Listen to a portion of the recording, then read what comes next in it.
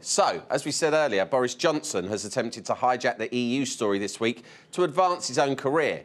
Joining us now to look a bit more closely at what the fuck Boris thinks he's up to is Conservative luminary, barrister and ex-MP Jerry Hayes. Hello, Jerry. Welcome to the show. Sam. Great to have you here. Now, a lot of people have suspected for a long time that Boris Johnson is a complete cunt. But you've come out this week and confirmed it for us, right? I never said he was a cunt. Right. Because a cunt is warm, wet and inviting. And I don't think Boris is.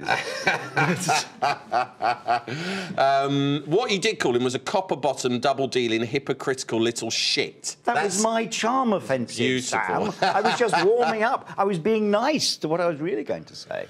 So tell us why he is all of those things and more. Weeks ago, week after week, he's been writing all sorts of wonderful things about the EU. You know, we must stay in, I'm in favour of immigration, blah-de-blah-de-blah-de-blah. And then suddenly he says, oh, I'm all against it. Now, why is it? It's because he wants to be leader of the Conservative Party. Because, you see, he damp gussets all the women in the Tory party. They just love him. They cream in their jeans at the thought of Boris. Yeah. But, of course, I think he rather turns an awful lot of people off. The biggest sin of Boris Johnson, as far as I'm concerned, and I knew him when I was an MP, I knew him when I was a journalist, he never buys a drink. Now, hey, how serious is that, mate? That's not how serious is that? No, you always buy your round. Boris sees himself as Churchillian. What do you think about that? Well, Churchillian spent a lot of his time drunk. And I suppose, no, Boris, I'll be libelous, doesn't spend any time his drunk because he never buys a drink. Yeah. But what do you make of this whole he's written a book. You see, every time, you see, like Gordon Brown wrote the book on courage, and he wants to reflect in the other people's courage. He wants to talk about Churchill because everyone can say, oh, Boris is just like Churchill. He's not like bloody Churchill at all. What do you make of this sort of, I'm just a bumbling fool kind of? That is an act, right? No. The whole bumbling thing is an act. It is a complete and utter act. He is one of the most ruthless politicians you could ever imagine. Read the Sonia Purnell book, very interesting. Burns, as a journalist, burn your sources. Nick other journalists' stories. That is pretty unforgivable. And he has always been a Europhile. He's always been in favour of it. So this is pure hypocrisy. This is all about leadership. And that's why I think the worst thing you can call anyone, I think, is a shit. I should make the point to our viewers at home that we did ask Boris to come on the show and defend himself against all these accusations.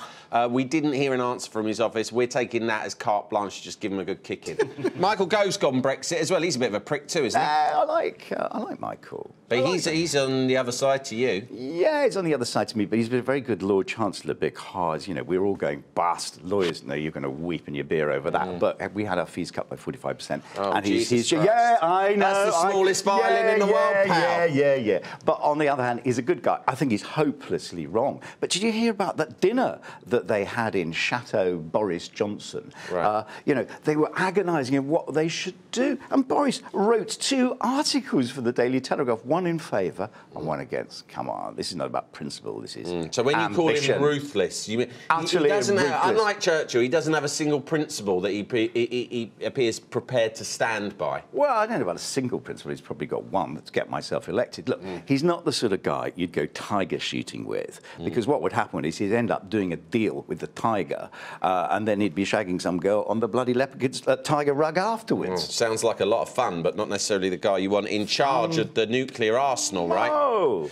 How are the Stay Put gang gonna convince the public, undecideds like myself, that, you know, we should vote with them? We had Tim Bell, a guy who you're no doubt familiar with, on the show recently, and I know Tim very well, and he said, you know, the Stay Put crowd, they just haven't got any good stories to compel the public. One thing to remember, what did the Polish Prime Minister say? If you're not at the table, you're on the menu.